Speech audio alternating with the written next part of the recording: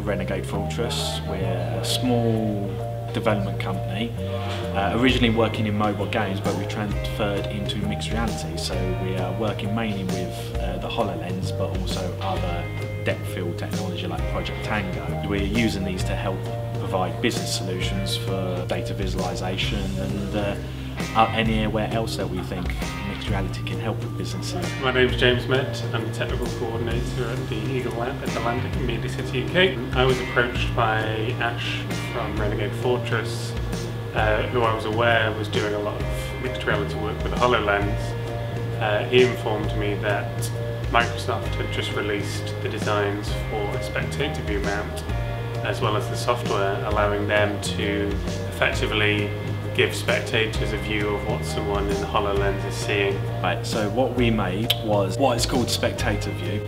So we made a rig that attaches a HoloLens on top of a camera that we can record in up to 4K what someone using a HoloLens is interacting with and can see.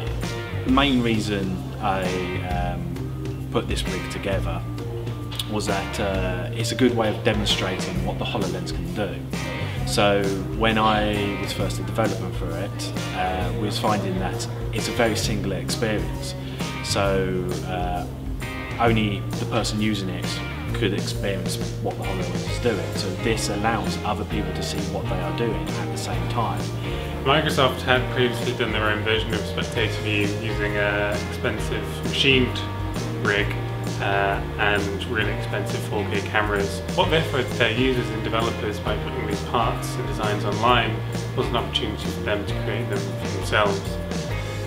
They actually advised to only CNC the parts using aluminium, saying that they probably wouldn't get the right tolerances on a 3D printer. I thought we could probably manage, tried it and actually built the part using laser cut acrylic and 3D printed parts. I came across this while I was actually trying to get a third-person perspective on it. I originally was looking at the Kinect to use that to record viewpoint.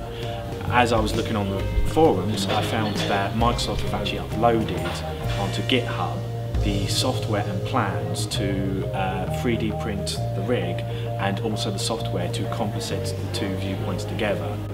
When I got the plans, it actually had 3D models of the actual attachment for the HoloLens onto the camera.